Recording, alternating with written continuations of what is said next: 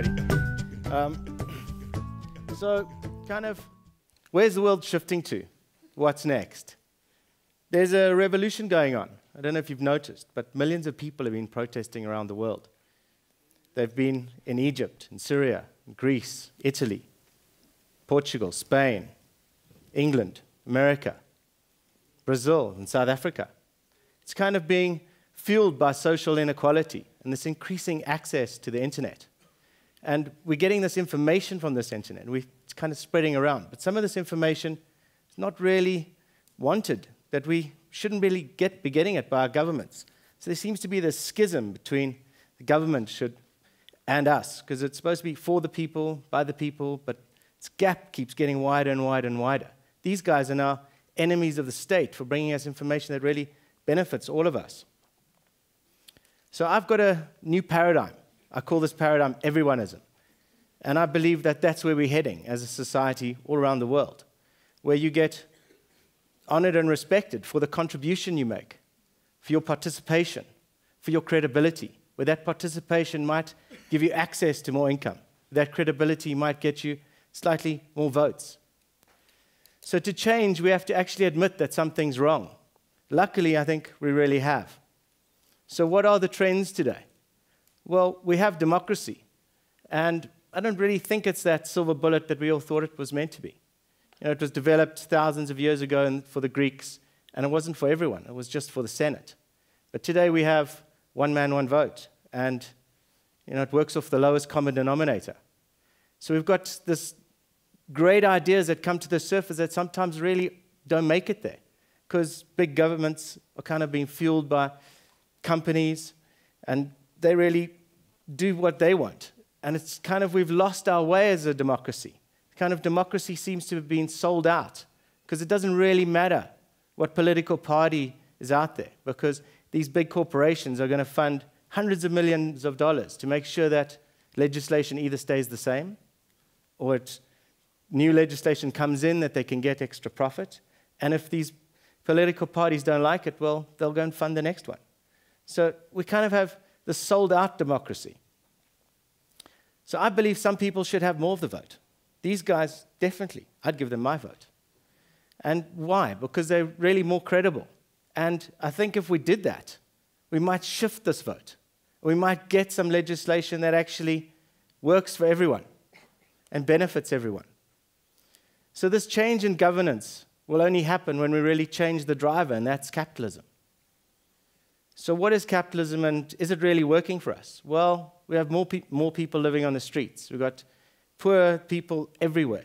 We've got people living in depression, living on antidepressants. We've got obesity as a worldwide problem. We've got the debt trap. Everybody's in the debt trap, even our governments, even our countries. And we've got this increasing gap between the rich and the poor. That 10% of our population owns 90% of the wealth. 80% only owns 7% of the wealth. Since 2007 crash, 1% has 10 times their wealth, which just shows this complete schism as what's going on. So I remember learning something when I was a kid. It's kind of a weird formula, that knowledge equals power, and power equals money.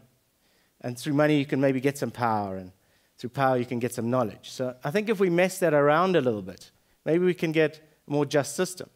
So if we change just two things, it can really make a big difference. So how we spread that knowledge and company law. So in company law, we have something kind of strange. We have companies are seen as separate entities in the eyes of the law.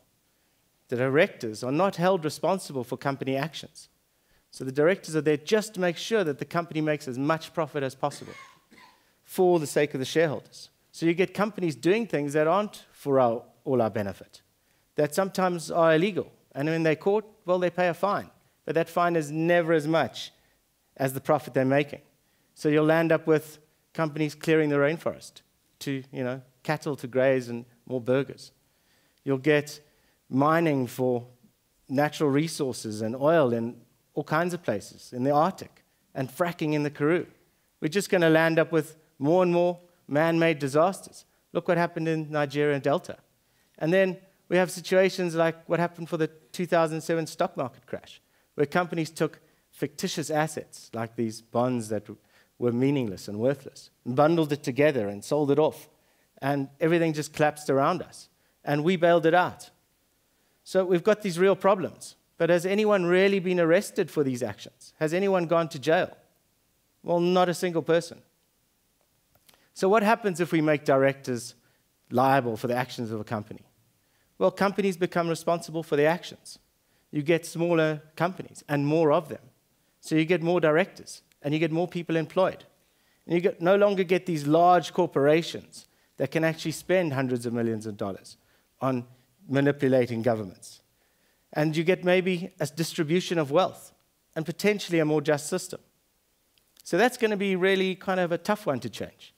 I'm not going to go and do that because I might get shot. So what can we change right now? Well, let's change the way we spread this knowledge. Because remember, knowledge equals power, and power gives us access to some money. So what is this knowledge, and how do we spread it around? And who has this knowledge? Well, we do. We create all knowledge. And we can actually spread this knowledge through 6 degrees of separation, because we're all connected. So we can all spread our knowledge amongst each other. So I've gone and built a knowledge system, a knowledge sharing system. I call it Mygeni. And it's a content-filtered social network. Well, some of you will say, well, you know, there's social networks out there. There's Facebook, there's Twitter, there's LinkedIn. But what do they really bring us? Do they bring us knowledge, or do they bring us information overload? Well, I'm kind of tired with status updates and, you know, you had a great night out and you had a bit blue today and pictures of your last night with your friends. And, you know, in amongst this, there might be 1 or 2 pieces of knowledge, but it comes at us constantly. And there's a difference between information and knowledge. Information comes in one ear and out the other, and knowledge sits with you. You become responsible for it because it's when you want it. So you only really learn when you're interested. I know that's the only way I've learned. So this knowledge leads to responsibility, and that responsibility will actually make us change our worlds because we can't unlearn knowledge. So what's different about Mygeni? Well, Mygeni creates relationship to information. It turns all information into knowledge via personal interests and relevancy filters. So your information now comes at you and gets categorized into your specific interests, your personal interests. So you get to see what you're interested in, and importantly, when you're interested.